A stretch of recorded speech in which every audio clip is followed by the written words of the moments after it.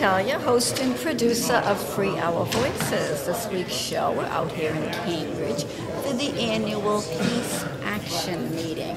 And today's guest speakers will be Phyllis Bennis. She'll be speaking of the Syrian war, ISIS, Iran, Saudi Arabia, and the U.S.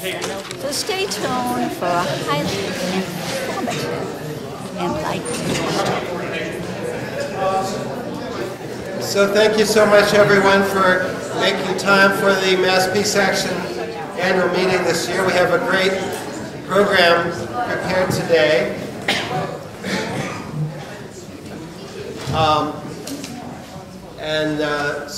the first person I'm going to call to the stage is, to welcome us to Cambridge, is the Mayor of Cambridge, Denise Simmons, who is also a member of Mass Peace Action's Board of Directors. I often start with great morning for two reasons. Good morning is sort of regular and ordinary. And great morning really means something special. And I think that, I don't know if you've been watching television lately, but what I see, particularly for, are there any Donald Trump supporters here? No, but I met him. But you met him? Yeah. Well, I'll pray for you. It really bothers me, friends. It worries me. The work that we're trying to do, and here's this person that's being elevated to a level that 6 months ago I would have never thought would happen. But it makes me reflect on that and what we need to do to offset what he is doing and what he has engaged people in, the violence, all the isms that are coming up and the anti that's coming in. We want America to be America again. What does that mean? Mighty, mighty army. As Martin Luther King talks about, one drop makes a very big waterfall. And we want to be a waterfall for peace. Good work today. With this, I would like to introduce Phyllis.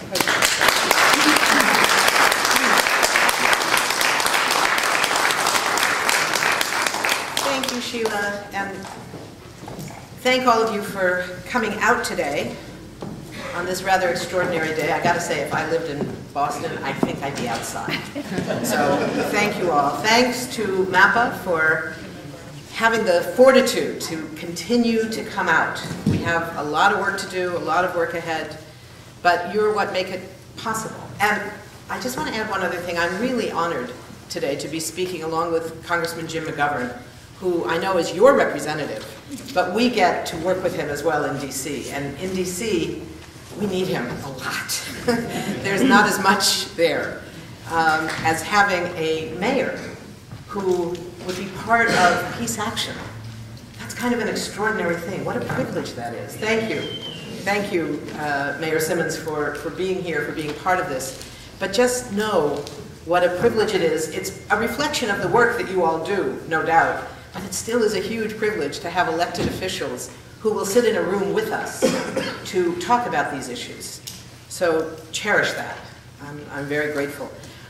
I wanted to start this morning with a sense of anniversaries. You know, this is coming up this week is the 13th anniversary of the Iraq War from 2003. Looking around the room, and this is not always something to be proud of, but one part we should be proud of is that I think most people here were out in the streets on February 15th, 2003, the day the world said no to war. And the work of that global movement remains with us. We're also coming on to, well, we've just passed actually the 25th anniversary of the first Gulf War that set the stage in many ways for the creation of ISIS, the launch of the global war on terror, still going on by a different name. What we're now seeing in Syria, in Libya, in Yemen, it's a rising war.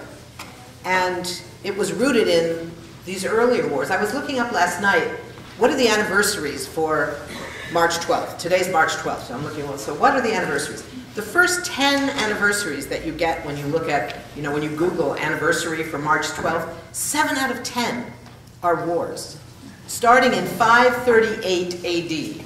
It's one of the early Roman wars, and going right up through the Civil War. And that's just up through the Civil War. 7 out of 10 are about wars. So we have to think about that. One of the other anniversaries, though, is that March 12th was also the beginning, the launch of Gandhi's March to the Sea, the Salt March. So we have a great model to pose against those wars that have been so prevalent on this day. Let me start with some words from a friend of mine, a great analyst in Washington, of all places, a former ambassador of the US, Chaz Freeman, in an article he wrote a few days ago. And he said this: "The United States has now been engaged in a Cold War with Iran for 37 years. It has conducted various levels of hot wars in Iraq for 26 years. It has been in combat in Afghanistan for 15 years. Americans have bombed Somalia for 15, Libya for 5, and Syria for 1.5 years. One war has led to another. None has yielded any positive result, and none shows any signs of doing so. The same might be said of the other wars we Americans subsidize and supply. Israel's wars to subdue the Palestinians and deter other Arabs from challenging its ongoing dispossession of them are now 68 years old and counting. US drones have been killing Yemenis for 14 years, Pakistanis for 12, and Somalis for 9. Saudi Arabia's bloody effort to reinstall an ousted government in Yemen is almost a year old. In none of these wars is an end in sight." Massive violence does not require war. We have been at war with terrorism for 15 years, and terrorism is doing just fine. That's the problem. We need something else. Not to walk away and say, we don't care about terrorism, it's not our issue. It's everybody's issue. But we need to have other ways. You can't bomb terrorism out of existence, because you can't bomb terrorism. You can only bomb people. Sometimes you might get lucky and hit terrorists instead of children. Sometimes you get lucky. But that doesn't work to end terrorism. It simply creates different terrorists, the children of the ones that you killed, their neighbors, their friends. So we have to be very clear. I was talking just now with someone here about what makes ISIS strong. I don't believe that ISIS is strong because the individuals in that organization are so committed or such skilled terrorists. Some of them may be. Some of them may be obsessed with death or obsessed with killing. Clearly, some of them are. But that's not why they are strong. They're strong because of where they get their support. And they get their support, unfortunately, from a wide range of people and forces who don't believe in their extremist version of Islam. People like the mainly Sunni generals of the Saddam Hussein era in Iraq, who are, these guys, I've met some of them, they are very secular. They drink, they smoke, whatever. But they're prepared to ally themselves with ISIS, and more importantly, more dangerously, put themselves and their military skills at the service of ISIS, not because they believe in a caliphate, these are very modern generals, but because they see ISIS as not only a lesser evil than the sectarian Shia-dominated government in Baghdad that we put in power and pay and arm, but is far more accountable, ironically, to Iran than they are to us. But they see ISIS as a tool to challenge that government because they don't see any other option. So that's the challenge that we face.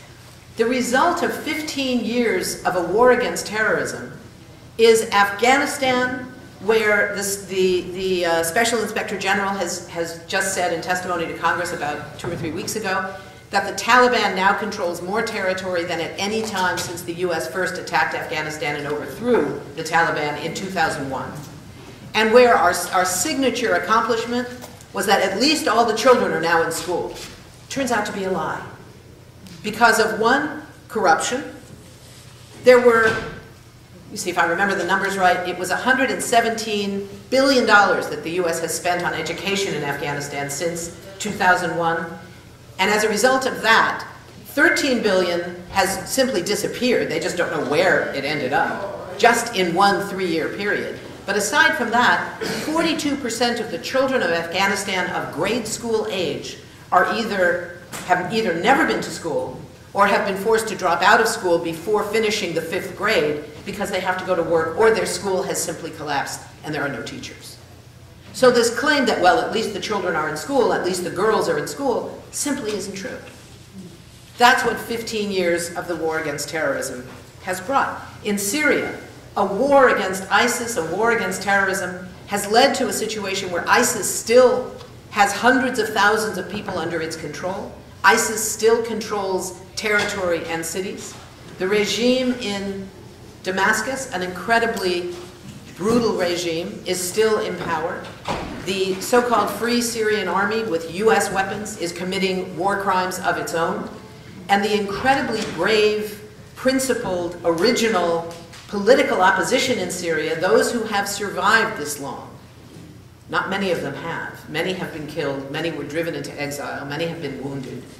Many have gone and joined the armed opposition and have ended up in either extremist or not so extremist forces of their own. But those few who remain the political opposition, they've been out this week. Have you seen those incredible videos of people raising the flag of the political opposition in cities that for the first time there's no barrel bombs being dropped, there's no Free Syrian Army attacks on their people. They're able to go into the streets just at this moment because, for the moment, this non-ceasefire cessation of hostilities is still holding. That's huge. And it speaks to the incredible bravery of people in Syria. It doesn't mean that the US has not been trying for years to change regimes, but I think it does speak to how we have to understand that with a great deal of nuance and with a great deal of respect for people in Syria. In the same way, we have to look at our own responsibility in Iraq for giving rise to ISIS. ISIS doesn't arise out of the blue. Now, how many of you have heard this line about ISIS started, I'm not asking if you believe it, just whether you've heard it. ISIS started when President Obama pulled the troops out of Iraq in 2011. How many of you have heard that? All right, and the rest of you are lying, you know. You just don't want to admit it. But it's wrong. ISIS didn't start in 2011 when President Obama pulled out the troops. It started in 2004 when President Bush had 150,000 US troops in Iraq. And it started because of those 150,000 troops occupying Iraq and the fact that we had arrested thousands of Iraqis and others on the ground, on the battlefield, and off the battlefield, and we're imprisoning them. This is the moment, remember Abu Ghraib, the scandal before Guantanamo? Not everybody in those prisons, in those US prisons like Camp Bucca, not everybody was tortured, thankfully. But everybody heard about the torture and the humiliation and the photographs that went viral all around the world. And it was at that time that a few people, led by the guy we now call Baghdadi, the leader of ISIS, who happened to be imprisoned in a US prison in Camp Bucca, pulled together a few people and created the organization that became ISIS. So the history of ISIS, I'm not going to go through the whole history now, it's in the book, and why it's changed its name so many times. When it started, it wasn't called ISIS. It was called it was first called the Islamic State in Mesopotamia. Here all the time, no one wants war. Not true. No one where the war is being fought wants war. But the people far away who are profiting from war, oh, they want war. They want war very, very badly. Those who profit, cui bono, who benefits, is always the right question to ask. The military contractors in the United States, the CEOs of those giant corporations, they want this war. And we're paying the price. Massachusetts alone, thank you to Northampton's great National Priorities Project. Do you all know the National Priorities Project? One of our great resources. Great cheat sheets anywhere you're speaking. Always go there the night before. So I went to their site the night before, last night. Massachusetts alone, just since August of 2014, just in the so-called war against ISIS, not talking about Iraq and Syria and Afghanistan and all the other wars we're fighting, not talking about the drone war, not talking about Somalia and Yemen, just the war against ISIS, $202 million. Now imagine what you could do, $202 million here at home, if you had access to that. You could have had 10 years of having 1,460 kids in Head Start and in their intelligence agencies have all said that despite the political back and forth, President Obama has been the most pro-Israeli president in history. Because they don't base their assessments on the basis of how warm and fuzzy the visits are at the White House. They base their assessments on how much money does the U.S. give to the military, how consistently is the U.S. prepared to defend Israel in the United Nations so that Israeli officials are never held accountable for their potential war crimes, and how much is the U.S. prepared to look the other way when the violations continue. And then people say, oh my God, Obama is throwing Israel under the bus. Well, there was no bus. Remember in the summer of 2010 when Netanyahu came and there was that really difficult conversation between Obama and Netanyahu was lecturing Obama in this incredible, really racist dynamic, I can't say any other word than that, treating him like an errant schoolboy. And in that conversation, President Obama fought back and said, you've got to stop building settlements. And the answer was no. And he repeated, you need to stop building settlements. Answer, no. And then the question stopped. The request stopped. Now, real pressure would have been, you got to stop building settlements. Answer, no. Okay, you're an independent country. You can do what you want. But you know that $3.1 billion we give you every year? You can kiss that goodbye. And you know how we defend you in the U.S.? We're not going to do that anymore. Now, in fact, that's not even pressure. That's just eliminating a gift, right? That's just starting to go back to normal. Now, the important thing about this is that the discourse has changed massively in this country. The Prime Minister of Israel coming to address a joint session of Congress. Imagine 60 members of Congress publicly, including one sitting at the back of the room, agreeing to skip the speech. Imagine that. We would never have seen that if not for the